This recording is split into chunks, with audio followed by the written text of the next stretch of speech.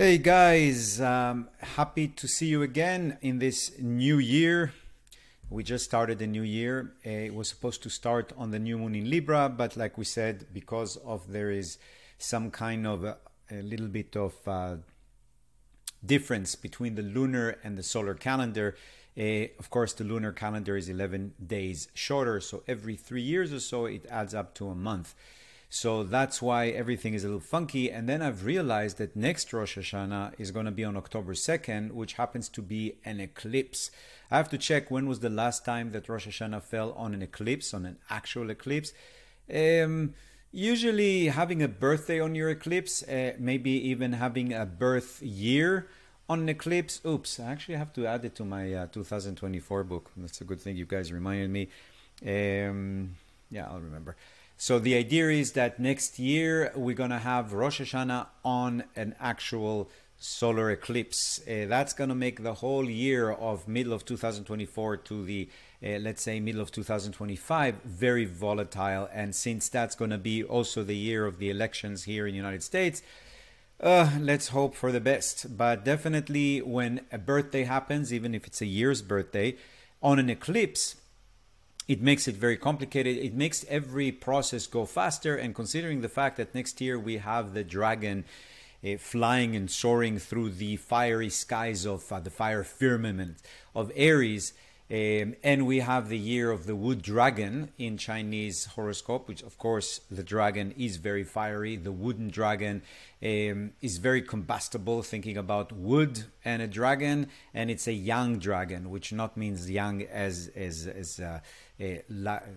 not that advanced in the age. I'm talking about young as in masculine principles. So there's definitely a lot of outgoing, powerful conquest energy next year.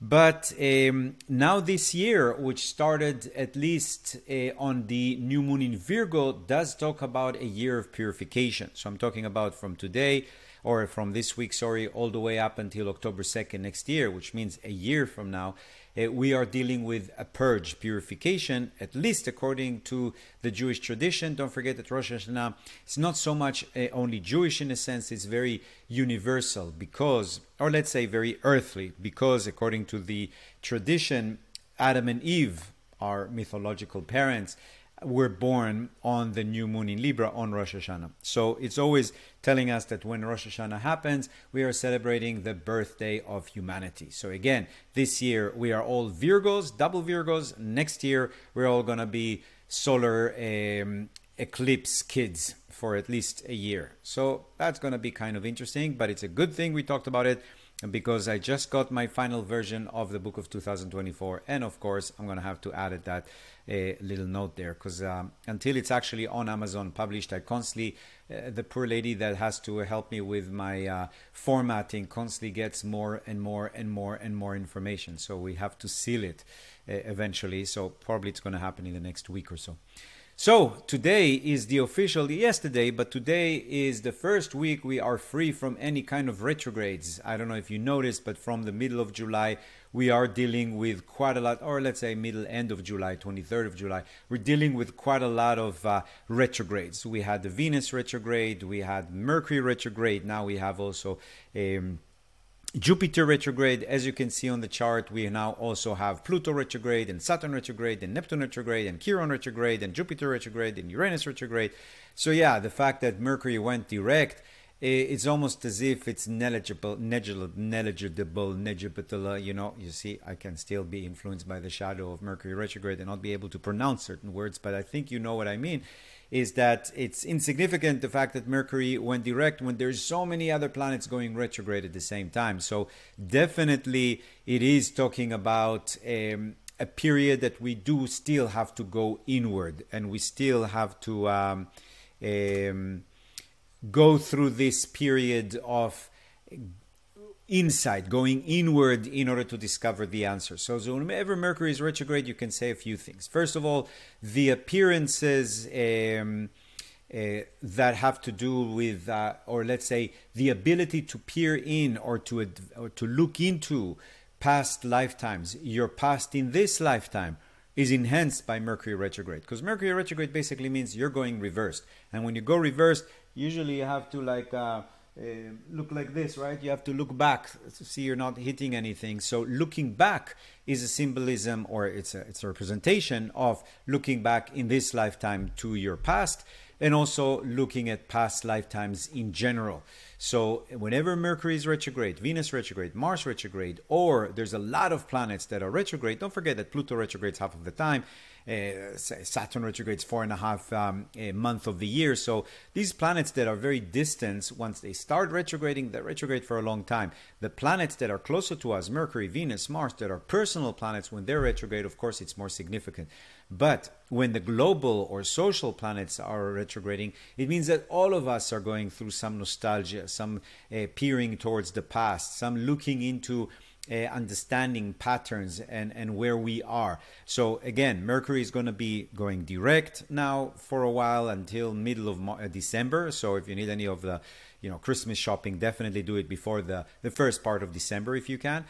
But the idea is that we have now a relative quiet time with planets that are personal, at least until October 14, when we're going to have this first equinox, first eclipse. Then we're going to have it in October 28. So October is a pushy month, because whenever there is eclipses, everything is pushed much faster.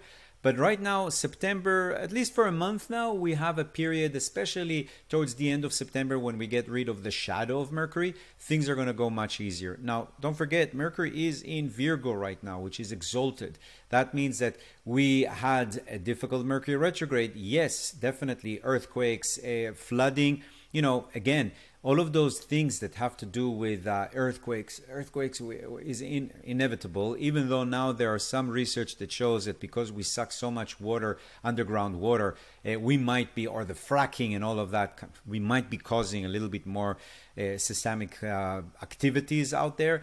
That to be seen. But the flooding, especially when you're talking about dams that were built, 2 dams in Libya that were built probably a long time ago, and God knows if they were built in the right way, in the right structure, like the same thing that happened in Turkey, that we know that so many people died because of lack of codes or lack of inspection of codes.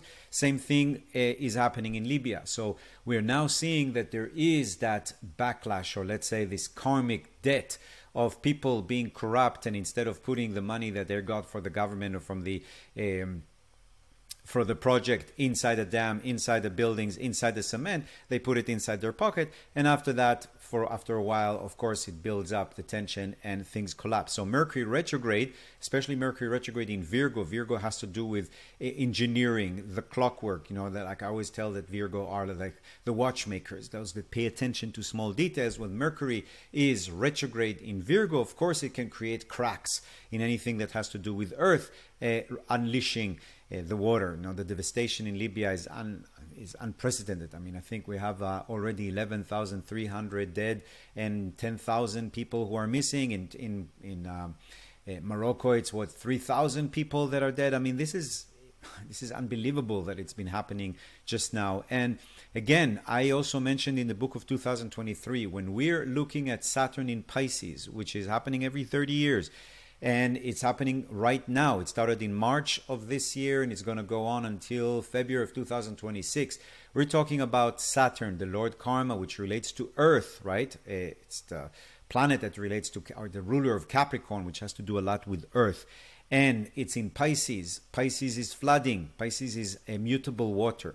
Mutable water means the water is changing, moving all the time. It's not stable. It's not like a Cancer, which is the ocean, or Scorpio, which is the depth of the ocean. These things are more stable in a sense, unless you have a tsunami or a water flood, or like some kind of a hurricane. But overall, Pisces is a mutable water sign, meaning that it's constantly changing up, down. So that's why I said in the book of 2023, and I actually mentioned it also in this book, because we're still having Saturn in Pisces, that Saturn in Pisces can cause a lot of flooding, and also it can create a situation where there's more earthquakes. Why? Because Pisces is ruled by Neptune, and Neptune was the god of earthquakes, which is kind of interesting, because most of the connection between the tectonic plates that cause earthquakes actually is in the ocean, obviously because we're 71% covered with ocean. So it's interesting that the ancient Greek assigned the earthquake not to Pluto or to Hades, or to the world, the Lord of the underworld, which is supposed to shake the earth, but actually to Neptune, who is the god of the ocean, because most of the earthquakes actually happen under the ocean. So anyway, we'll talk a little bit about that later on. But the idea is that Mercury now going direct, we have the shadow for the next 2 weeks or so, so you still have to be a little bit careful. And like I mentioned, there is so many planets that are retrograding right now that we are still in the process of going inward or looking inside of ourselves to understand where we are. So again, just be a little bit more mindful that we still have some work to do with Mercury. But Mercury exalted in Virgo is really positive for a lot of projects. You just have to be a little bit patient right now. I think we mentioned last week Mercury was opposite to Saturn. Mercury is now going direct, so he's going to go away from that opposition. So every day that passes is going to be easier, less feeling of heaviness or extra weight that you're carrying. And we have 6 more days for the equinox, which is one of the most auspicious days of the year, when Libra begins, the middle of the year, and the transition from, when is it going to be actually? The Saturday. So we do have to talk about it today. So it's going to be a transition from the masculine day of part of the year, the yang, into the yin. And again, the story of yin yang started in China many thousands of years ago, and the idea is that during the summer, the boys, and usually the men and the boys, would leave the house, go to live in the shack by the field where they worked, and they worked all day long with, so the boys with the boys, the men, the women with the girls. So it was kind of a split energy, and the women stayed at home, took care of their stuff, and could rest a little bit. The men used to work in the field. Then when winter came, the men joined the women in the house, and that represents the yin period, where women are actually much more controlling the house, and everybody is together. It's darker, right? The days are shorter. We're inside a place that's a very yin-oriented energy. So the same thing is happening with the astrological year. The yang part of the year starts from the spring equinox in the northern hemisphere until the fall equinox in the northern hemisphere. So we're talking about 21st of March to around 21st, 22nd of September. This year it's 22nd, 23rd of September. It depends where you are. But the idea is that the first 6 months of the year is a lot of action, movement. Now we're done with the season of harvest. We're done with harvesting whatever we have planted. And we're now with the equinox going to move for 6 months where the feminine energy is stronger in the year. It's more about going inward. That could be supported by all of these idea of the retrogrades that we're dealing now, because we're returning inward. We're coming back inside. So that's going to start on Saturday. When we move from the masculine side of the year to the feminine side of the year. And also it's interesting that we celebrate Libra beginning at the equinox. Libra is all about the scales, the balance, and equinox, of course, is equal night. The day and the night are equal, and from that day onward we're moving into longer nights in the northern hemisphere.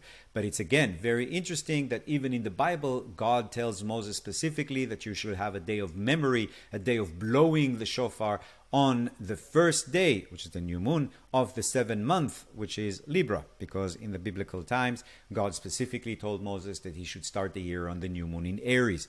So Libra represents the beginning of the year, the balance between the beginning and the end. And also it's interesting that Libra is the color green, and green is the transition between warm colors to cold colors, between the summer and winter. So again, it's and that's one of the reasons why Libra is the sign of justice, fairness, 6 months for the yin, 6 months for the yang, and also relationship. That's why true relationship need to be balanced. When you learn as much as you teach as much as you learn, you give as much as you take, and so forth. So we have 6 more days of Virgo with Mercury direct in Virgo, which is great for diet, for routine, for getting back to work, for being efficient, for editing, for everything that has to do with service. 6 days from now, we're moving into Libra for a whole month, where everything is going to be about relationship, partnership, marriage, justice, fairness, dealing with your open enemies, because your worst enemies and your partners are basically the same archetype. They're Libra. So that's what is ahead for us. Now, overall today, we have the moon in Libra, the moon of peace. That's actually a nice moon overall. It's considered to be balanced. It's very good for relationship, very good for beauty, design, colors, art. And if we look at tomorrow, the moon is shifting. So tomorrow there is a shift in the energy. The moon is moving into Scorpio. Remember, the moon in Scorpio is fallen. So it's a little bit harder to access our emotions. But we have a beautiful trine tomorrow between the moon and Saturn. And also it closes a triangle. Like I told you before, a trine in the chart is the sacred mountain, allowing us to go to the next level. And it is creating a trine between Vesta, the goddess of the hearth, and Saturn, Lord Karma, and the moon in Scorpio, which is all about home and family. So there's a very feminine energy tomorrow that's very protective, especially things that have to do with emotions, family, tradition, things that make you feel more safe, more secure. Again, it's kind of interesting that we're very much influenced by the past in the next few days. And again, past lives, our past in this life, our ancestral karma. There's definitely quite a lot of water energy flowing, especially tomorrow. And besides that, there is also a beautiful trine between the Sun and Pluto, which again is always good. It's talking about connecting to your power, connecting to your strength. That's because the Sun and Pluto are going to create a better trine as we proceed this week. This is one of the best things this week. It happens 3 times a year that the Sun is sending such beautiful trine to Pluto. So definitely it is a very good time to do it. Actually, it happens only 2 times a year, now that I think about it. So it is rare. It's happening this week. Mercury is going direct. Very good. It's in Earth sign. And actually, the Sun is in an Earth sign. Pluto is in an Earth sign. Jupiter and Uranus is in Earth sign. So we have something kind of interesting going on Tuesday, especially Wednesday and Thursday, when the Sun closes that trine. So again, getting things done. And also the Sun is sending beautiful trine right now to Uranus, even though it's fading, meaning that it's going away, which has to do a lot with technology, innovation, thinking outside of the box. So it's definitely a very pragmatic, practical day. Tomorrow, very earthy. Because the moon is in Scorpio, don't pay attention to all of your emotions. What I'm saying is that some of your emotions might be fallen, almost like negative. So brooding a little bit, don't take it too seriously. And Venus is in glorious Leo. I mean, she's not retrograde. She's in the sign of love. She's sending beautiful trine towards Chiron, which is going to get stronger this week. So this week we have a strong closing trine of Venus, the goddess of beauty, art, design, colors, relationship, with Chiron, the wounded healer. So a lot of old wounds in relationship can be healed, can be resolved, can be solved.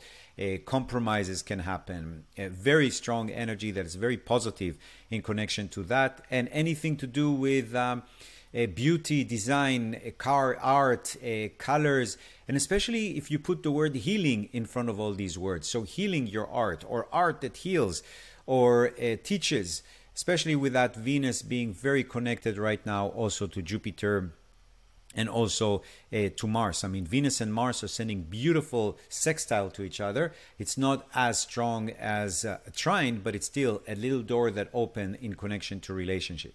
So that's very, very tight tomorrow. If we look forward to September 19, it is a Tuesday. We have the moon still in Scorpio, and the moon is starting to aggravate the chart. If you can see, the moon is surrounded with redness. It's opposite to Uranus and Jupiter, and opposite to Jupiter means overdoing, smothering too much. So if you're a mother, be a little bit careful not to over-mother. If you're a daughter or a son, be careful not to... in relation to the other direction, it's less in the other direction, but the whole concept is not to smother so much and not to be over emotional, because again, the moon is fallen, so she doesn't know how to channel the water, and she's being challenged by Uranus, which is again unpredictable, disruptive energy, and also by Jupiter, which just enhances the amount of water that doesn't know where to flow. So again, we're talking about a lot of emotional floods, if you want to look at it like that. And also the moon is sending a square to Venus. So Tuesday is not the most comfortable day in relation to relationships, in relation to home and family, even in connection to your own emotion. What is happening the day after is changing a bit, because there's still the moon is in Scorpio, but she's sending a beautiful trine to Neptune, which really saves the day. And that means that Wednesday this year, this week is a very powerful, a good time for intuition, for getting messages from above, for healing other people, because the moon is going to be sextiling the sun, which is again a little door that opens, that connects the sun and the moon, mother and father. And then the moon is going to send beautiful energy to Neptune, which gets along with her very well. We're talking about powerful dreams, like I said, intuition, anything to do with movement, yoga, meditation is going to be great for you guys. Anything to do with healing and health is great. And Jupiter is no longer opposite to the moon, but Uranus is a little bit opposite to the moon. So it could be unpredictable emotional expression around that time. Either you come out a little bit weird, or people around you are kind of on the spectrum. Everybody's on the spectrum tomorrow, not tomorrow, on Wednesday.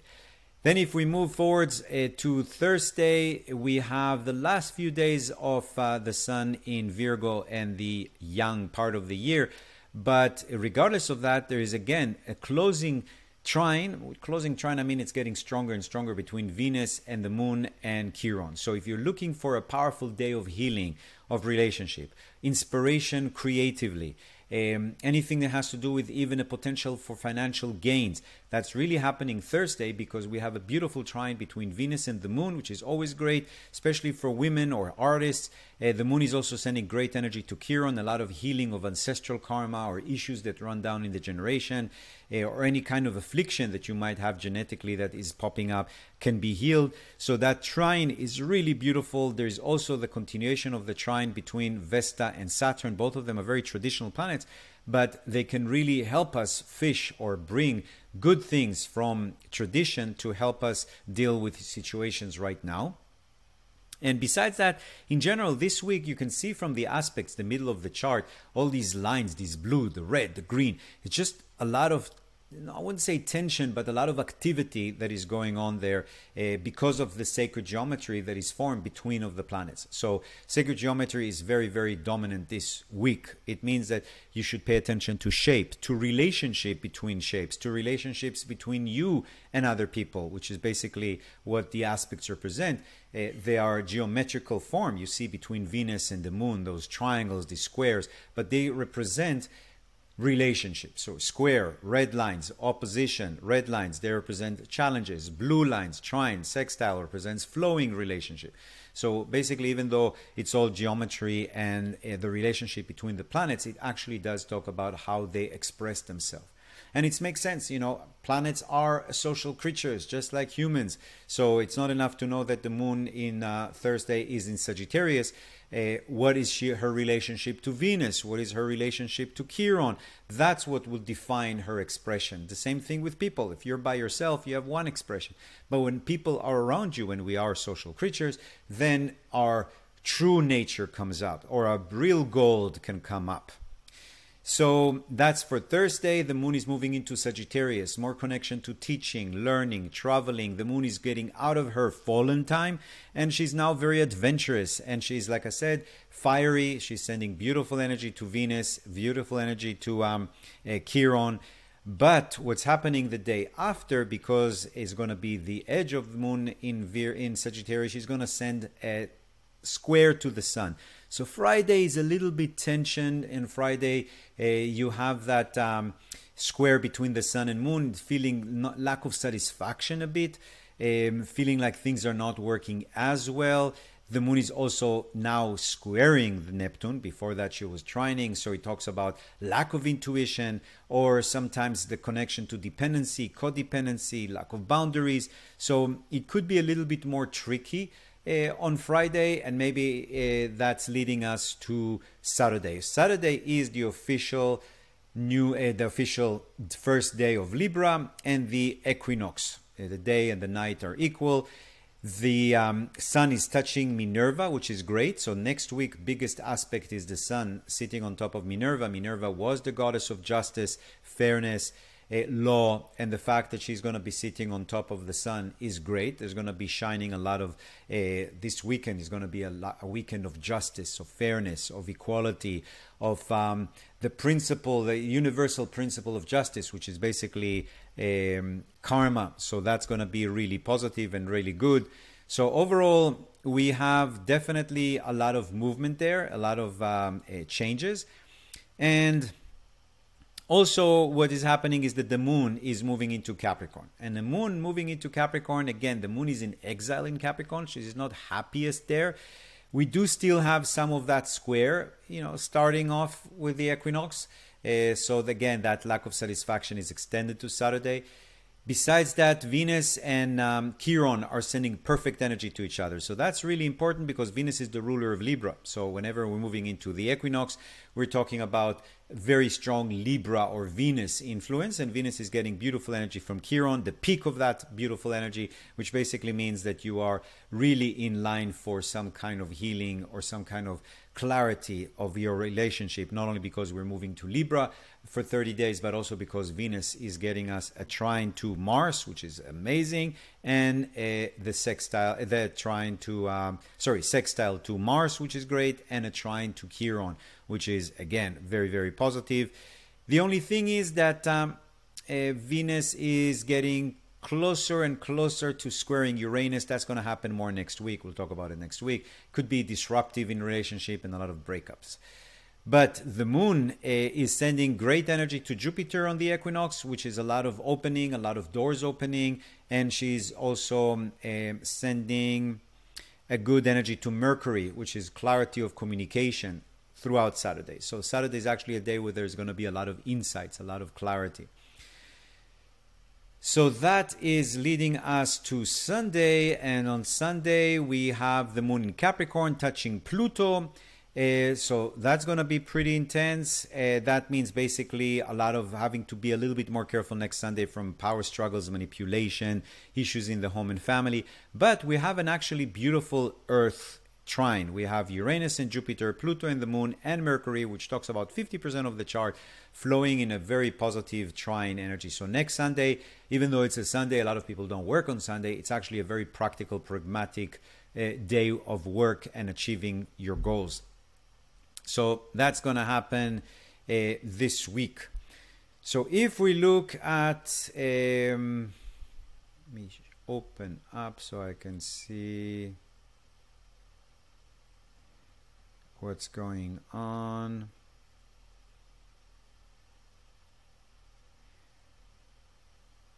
Yeah, so if we look at some of the things that I wanted to talk about, where is it though? Yeah.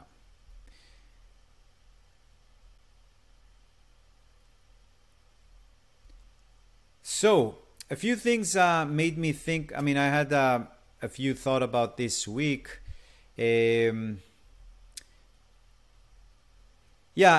reading this. I'm really interested now. Some of you guys know it, and I downloaded some of it here also, that you guys know that I am very interested now in the 1st century CE in Judea, or the province of Judea in Rome. That is the period of Jesus. It's also the period of the destruction of the Second Temple and the end, let's say, of the Jewish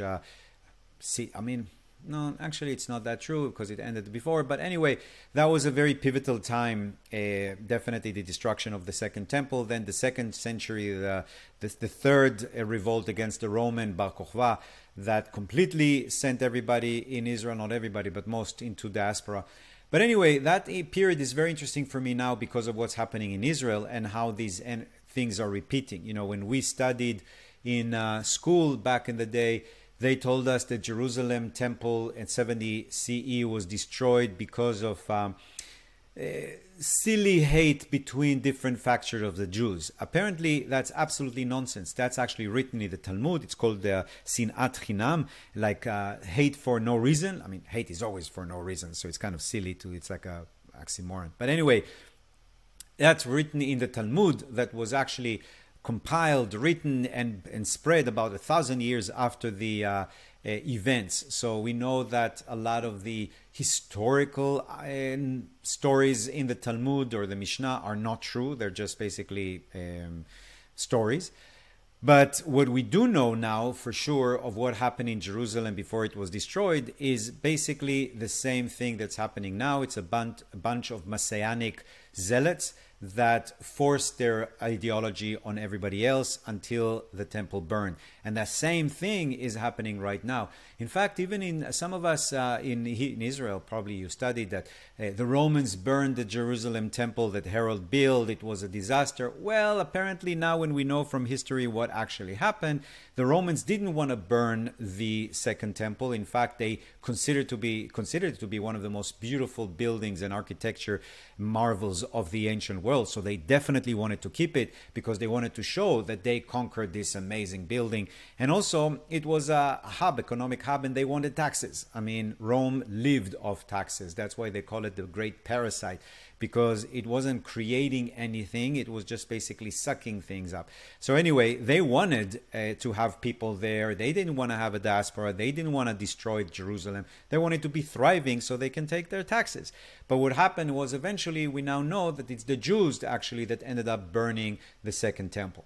So that's one of the reasons why I'm so interested in that, because it seems like it's repeating itself. And not only that, there is an astrological phenomena called Pluto in Aquarius. We talked about it. It happened in the destruction of Jerusalem, and it's happening right now. Pluto is just now in 2023, completing it in 2024. It's going to move into Aquarius for 20 years.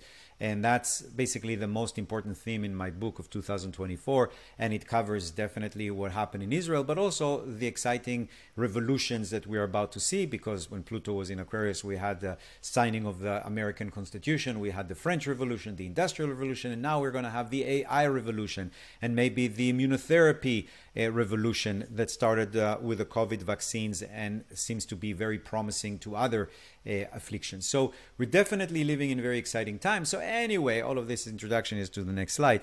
And there is a section there when he talks about what happened when people were born at that period. It's just a general thing of how it was to be a peasant in the first century in the Roman Empire. So a third of the live birth actually died before they reached the age of 6. So think about it. A third of your kids you knew will die, or maybe you didn't know that, but that will happen, before they reach the age of 6. That's why in the Bible it's so obsessed about, in other cultures, have as many kids as possible, because it's a matter of statistics, you know. By 16, something like 60% would die. So you're a mother and you're going through 10 pregnancies, only 6 out of those 10 will survive to get to the age of 60. Sorry, 40%, 4 kids will survive to the age of 16. That's out of 10. But 75% would die by 26. Now I'm thinking that this could be, he uses 26. I think that, I wonder what is it, 27? Because 27 has always been associated with, remember, we talked about it, Saturn return. That's why we have the 27 club. So maybe part of that origin of the fear of Saturn return, or the understanding that Saturn return is the example of maturity. You know, Saturn was the furthest planet you could see with the naked eye. So in that time, it's the furthest planet in the solar system. That represents the border. So if you reach 27 years old, my God, it's almost like being, 60, 70 year old today, because 70% by 26, maybe it's 80% by 27, have died. And by 46, 90% of the people have died. So it's kind of interesting what was going on. And I think that it wasn't necessarily only 2,000 years ago. I'm sure that you probably have the same statistics for about 400, 500 years ago, the same. Also, something really interesting that happened in Israel. They just discovered in Ubediah, in its archaeological site, little spheres. What do they call it? They call it spheroids or spheronids. The early ancestors of human deliberately made stones into spheres 1.4 million years ago. We're talking about the Homo erectus, because Homo sapiens came 300,000 years ago. So we're talking about our ancestors, but I'm talking about Homo erectus that left Africa about 2 million years ago, 1.5 million years ago. But here you see 1.4 million years ago in Israel, we already have people preoccupying themselves with taking rocks and making them look like spheres. Spheres, by the way, of course, the tree of life has spheres. The chakras are basically spheres. That's what chakra means, a circle, a wheel. A sphere is a wheel that is three-dimensional. A team of scientists examining 150 limestones, spheroids, dating from 1.4 million years ago, which were found in Ubidiyah, archaeological site in the north of Israel. Using 3D analysis to reconstruct the geometry of the stones, the researchers determined that they were that their sphericalness, I didn't know that's a word. That sounds like a word I would make up. Likely to have been produced intentionally, meaning that they were using it for, I don't know, maybe they're using it to some kind of game or for stoning people, you know, I don't know. But I think that it seems more like they spent so much time for some concept that might be more related to a story or to faith. But it, again, very interesting that they discovered it in a land that later on will produce the Kabbalah and the spheres. So we can say that Kabbalah is 1.4 million years old. And now for what we talked about before, and I forgot to mention it last week, maybe because I repressed it. It's really incredible what's going on and devastating with Libya, with Morocco. If you have extra, maybe you can send to the Red Crescent in Libya and in Morocco just to help out. But again, 11,000 people dying from water, being basically drowned, and 10,000 more missing, which most likely are dead. That's an incredible thing. Again, Saturn in Pisces. And again, also with Morocco, which we have around death toll of 3,000 from the 6.8 earthquake.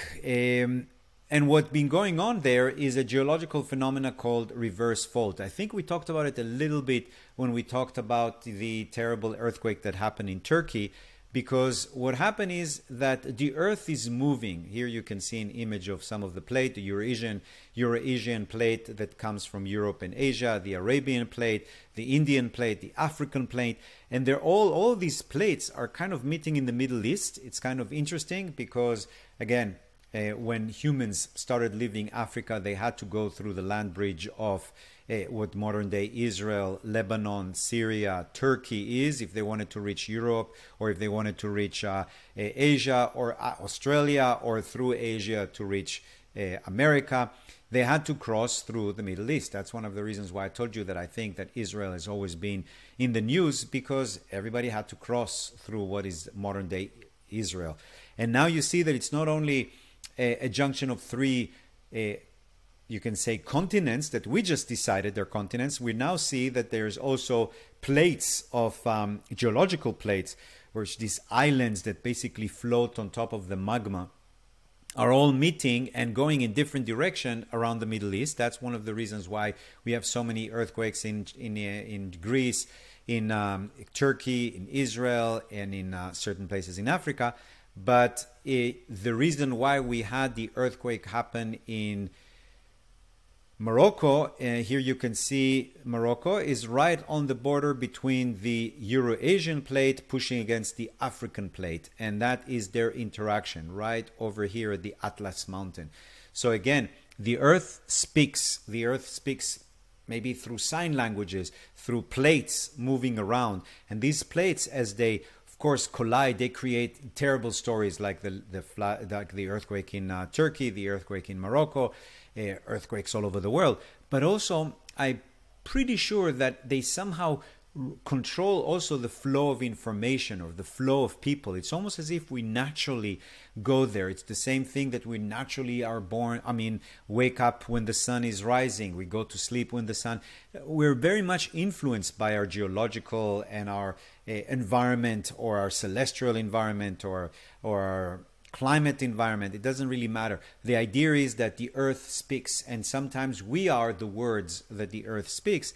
And sometimes she shouts, and that usually takes place during an earthquake. And what happened basically in earthquake is a shout. Why? Because the plates are supposed to be moving against each other, sliding slowly, a few centimeters, maybe a year or so, or a few millimeters, depends where. But when they don't flow, when they don't move against each other, they get stuck. They get stuck in their old way. They get too traditional. They don't want to change. They don't want to upgrade. So what happens is that the tension is built, but they're not moving, and eventually something cracks, and then they move. they move too fast. They compensate for the lack of movement, and instead of moving a centimeter, they're moving a few meters. And that's basically the earthquake. So if you think about it, it's the same thing in relationships, where you keep things inside of you, you keep things inside, you keep it inside, you keep it inside. Instead of sliding it a little bit, then what happens is that when it erupts like an earthquake, and it can cause death, even the death of the relationship, or the death of your connection to your job, or to your liver, or to your heart, or to your lungs. Depends on the what is the story. So as above, so below, always. And sometimes we're the above and the below is the earth. Now, this is something interesting. Yesterday, I think it was yesterday, it was kind of funny. I had a few moments and I thought, okay, my book in astrology is almost done. When should I publish my astrology book based on previous successful publication? That was the prompt that I gave GPT. I gave him a name also. I really recommend that you start giving names to your machines so you can personalize it and start connecting to them, because of course they're the future. But like I told you many times, I really do believe that eventually we will reincarnate into machines. And so it's good to start early, with their education, and the best education could be is love, right? So I thought, okay, I'll ask that from my Chat GPT and see, maybe there is, statistically speaking, the books that on the next year that were published in October work better than November or September. I just wanted some help on that. And then he says here, historically, yearly astrology book often finds success when released towards the end of the preceding year, giving readers head up on the upcoming year. Okay, I know. I'm going to publish it before, but I wanted to know when. Then the second suggestion, if you or any trusted astrologer can calculate auspicious dates for launches in 2024, consider those dates. And I thought, you are brilliant. Of course I would do it.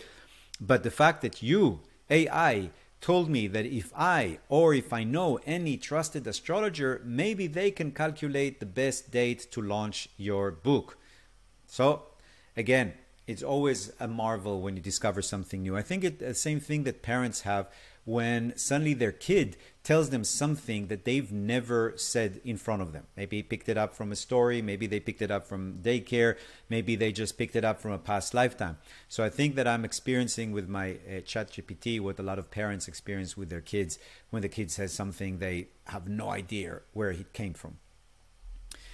If you want to donate again to the demonstration in Israel, like I told you, my sister is a professor in the Technion. She's actually a dean there. She's one of the leaders of the protest, for the academic protest. Anyway, that's the place, kaplanforce.com, to donate. I think it's really important to keep it. A lot of, I was just reading now about some review of what's going on in Israel in different cultures, different countries. And everybody's looking at Israel, not only because the Bible came from there and the New Testament came from there and a lot of other things, but I'm just saying people look out there because they're seeing similar phenomena around the world, in Hungary, in Poland, what's called hollow democracy, when democracy falls without a clash, without a big bang, but it's like basically disappearing. And in Israel, they decided to stop it, or to try to stop it. So everybody's looking at Israel to see if it's successful, what they've done in order to mimic that in different culture, different countries. So that's why it's not only an internal thing in Israel, it's actually something that can be very significant for other democracies around the world, and provide democracies with the tools, applied and practical tools from the startup nation, to know how to keep your democracy if they are going to be successful. And I have a feeling that it's going to be very important here in the United States in 2024. Another thing that's happened this week, which is again kind of interesting, is, remember we talked about Uranus, the planet of unpredictable energy, that is also the planet that has to do with aliens, moved into Taurus in 2018 until 2026. Taurus is Mother Nature. So we have the extraterrestrial, meaning outside of Terra, of the Earth, and Taurus, which is terrestrial, which is Earth. So that happens every 84 years. And when this is happening, especially now that Pluto, the Lord of Power and Death and Transformation, is moving into Aquarius. It started in last year. It's on and off until November 2024, when it's going to be there for two decades. Suddenly, people are talking outwardly about aliens in the Congress, in the Mexican Congress. It's now everywhere, including in NASA. NASA decided that they are going to, actually this is this slide, they're going to actually create a czar for UFO, unidentified flying object, but it has a new name now, UAP, unidentified anomalous phenomena, because we don't only want to talk about flying objects. Maybe there are things that are not flying and they're objects that are not identified that could be from outside of the planet.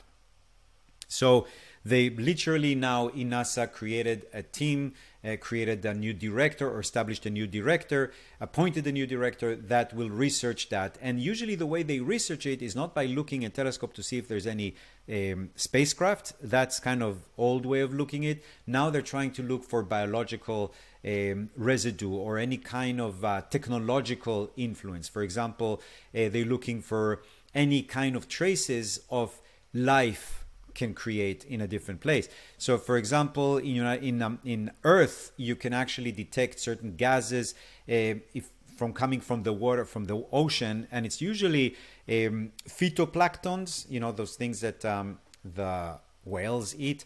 So sometimes they look for pollution, sometimes they look for CO2 levels that are higher in order to identify planets that could be livable or could have a life. And don't forget, we're only 4 billion years old here in the solar system. The planet is, the universe is 13.8 billion. So most likely we're kind of young. So if you're going to see anybody out there, most likely, statistically speaking, they're older than us, therefore more advanced.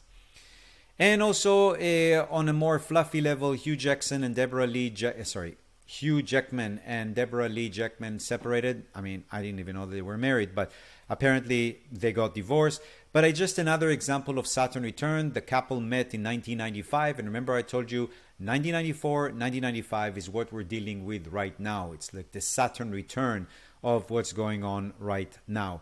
So that basically means that these guys were going through Saturn return together. And I think they probably waited until their kid was 18 years old, right? 18, her youngest kids are 18, and they decided to separate. That happens a lot of time with couples, that the youngest is 18 or so, moving out of the house, and it happens to be 30 years after they were met or after they got married. So remember, 27 to 30, Saturn return, it can even affect X-Men. So don't take it personally, or not X-Men, the Wolverine. Yeah, an interesting thing that I read today actually is about Pluto in Aquarius. I mean, it's not about Pluto in Aquarius, but it's the connection to Pluto in Aquarius. There was a Pew poll that they just made, and in the United States at least among the adults, 71% rated an enjoyable job or career as more central to happiness than being married, which only scored 23%. But then, more interesting is more than twice as many adults said having close friends was more important to fulfilling life than having children, which is 26%, which is kind of interesting that they even had it opposite to each other. Because in astrology, we have Aquarius, which is all about community, friendships, people, companies, and Leo, which is about children. So it's always been an opposition between those two archetypes. Children, how much time you spend with your children, with your lover, compared to how much time you spend with your community or with your friendship or your company and your people. And now what they're showing us, especially now that Pluto is in Aquarius, like the last year and a half, 2 years, it's on and off, suddenly people are saying that they're much more interested in having close friends. I mean, 61% than having children, which is only 26%. And it's also interesting that the studies that came from Netherlands show that the happiest couples and the happiest families are those that have 1 kid, max 2 kids, because maybe they have more time to spend with friends, maybe they have more time to invest money and energy and patience in their children. But again, it's also interesting to see how even in some studies you see that opposition between children and the idea of friendships. Well, let's see if there's any questions that are important for this week. any timeline. Remember, I told you with the strikes that it's not going to be done before the Mercury is retrograde and the Venus is retrograde. My feeling is that once the shadow is done, it will be much easier. The shadow will be taken care, in the next 2 weeks. So I think that there is a chance after that. Well, thanks a lot for hanging out here with us. And I hope that you're going to have an amazing Equinox. Do something special on Saturday if you can. Because my class that I did I was supposed to do a class on past lifetime regression during the Equinox, but apparently there was a big Mercury retrograde, Venus retrograde collaboration to completely make a misunderstanding of the whole situation. So we're not going to do that. I might do a talk there, but I'll send you a message if I do. But it's going to be in person in Los Angeles. Well, anyway, have an amazing autumn if you're in the Northern Hemisphere, and if you're lucky in your Southern Hemisphere, have an amazing spring and great week.